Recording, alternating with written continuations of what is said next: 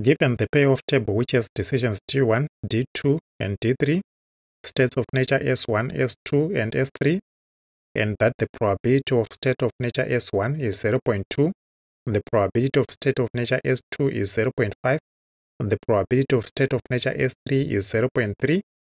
In this tutorial, I'm going to use the expected monetary value decision criterion to find the optimal decision, and number 2, I'll use the expected opportunity loss decision criterion to find the optimal decision. So I'll start by looking at question number 1 there, using the expected monetary value. The formula for expected monetary value for decision TI is the summation from j equals to 1 up to n of PSJ times VDISJ. And the PSJ there is the probability of state of nature SJ.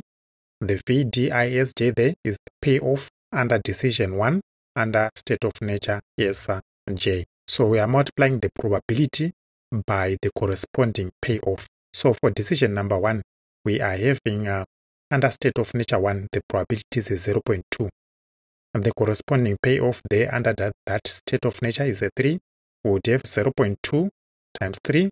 And then for the next one, it will be the probability of S2 there, 0.5 times 2. And then we would have the probability of the S3 there, 0.3 times the payoff, which is a 5. When you evaluate that, it gives us a 3. For the expected monetary value of decision number 2 is the probability of S1 there, it's a 0.2 times the payoff, which is a 2, plus the probability of S2, which is a 0.5 times the payoff, which is a 5, then plus the probability of S3, 0, multiplied by the corresponding payoff, which is a 2. And when you evaluate that, we get a 3.5. For the expected monetary value of decision number 3, we have the probability there under state of nature 1 is a 0.2, multiplied by the corresponding payoff, it's a 1, plus the probability state of nature S2, 0.5, multiplied by the corresponding probability, it's a 3, plus the probability of state of nature S3, which is a 0.3, multiplied by the corresponding payoff, which is a 7. And when you evaluate that, we get a 3.8. To see which decision we have to choose, we have to look at the decision which has the largest expected monetary value. The one with the largest expected monetary value is the one which has the 3.8 there, which is decision number 3. So in this case, using the expected monetary value, the optimal decision is decision number 3. I now move on to the second question, using the expected opportunity loss to find the optimal decision. And the formula for expected opportunity loss for decision TI is the summation from j equals to 1 up to n of PSJ times RDISJ. PSJ there is the probability of state of nature J, and RDISJ is the regret under decision I, state of nature SJ. So to calculate the expected opportunity loss for a given decision, we would need the regret there because we are having the R. So in this case, we would need the regret table for this particular problem. But we had found the regret table in a previous question where we looked at the minimax regret criterion, and the regret table that we had obtained had for decision 1, 032, decision 2, 105, for decision 3, 220. So we can just use that one since we had previously calculated it. We now go on and evaluate the expected opportunity loss for decision number 1. So what we'll be taking is the probability of state of nature 1, 0.2, multiplied by the corresponding regret, which is a 0. So we would have 0.2 times 0 plus the probability of state of nature S2, 0.5 times the corresponding regret, a 3, plus the probability of S3 times the corresponding regret, which is a 2, and we get 2.1.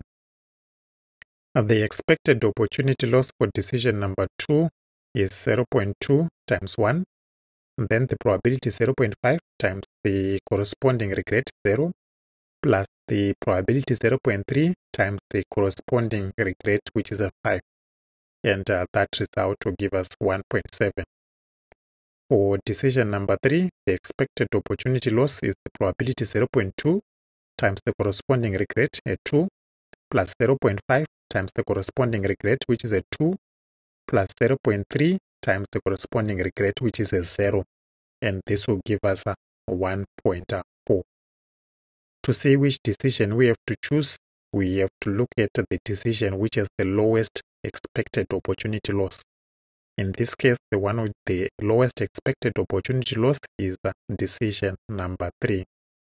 Therefore, using the expected opportunity loss decision criterion, the optimal decision is decision number 3.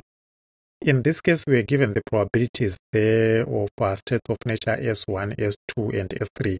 But in some questions, those probabilities will not be given.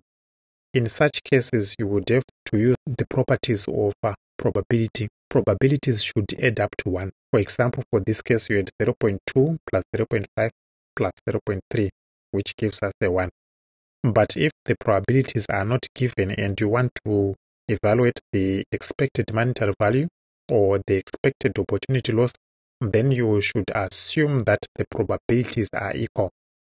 So, for example, if for this problem we are not given the probabilities and we are having 3 states of nature, you would just have assumed that the probabilities are equal, and if they are equal, those probabilities should add up to 1. And if you are having 3 of them, for them to add up to 1, if they are equal, they will be each be 1/3, 1/3, 1/3. Both 1/3, 1/3 plus 1/3, it will give us a 1. So when the probabilities are not given, assume that they are equal.